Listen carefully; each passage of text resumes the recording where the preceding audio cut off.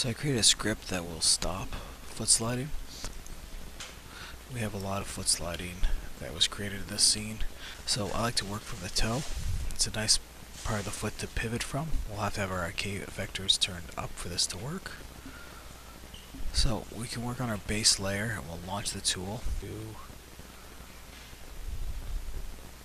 And then we have a blend in, start frame, blend out, and an end frame plus our reference frame. We can control translation and rotation, or just individual axis on each of the translations.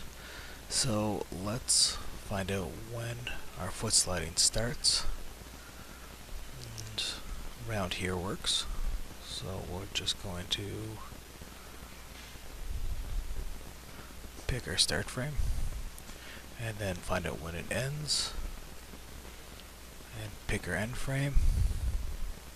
Now we're going to figure out some blend time. I like to do it over some motion. So right here works. And now to find a reference frame, which is where we want the foot to reference its position. With that started, we now have a new layer with our frame range and our foot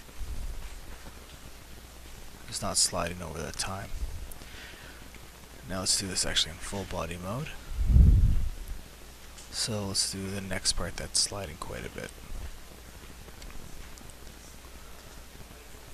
Let's do our start frame, blend in over the step, figure out our end time,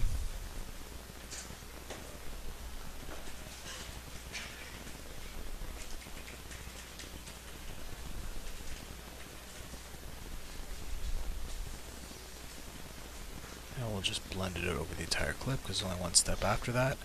Find our reference.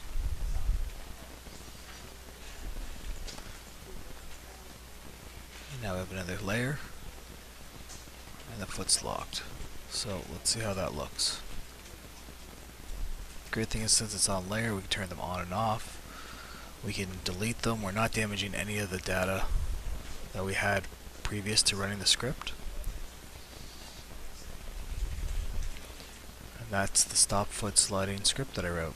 It's all based on the tech I went over in the animated line. I hope this helps, and I hope you enjoy it.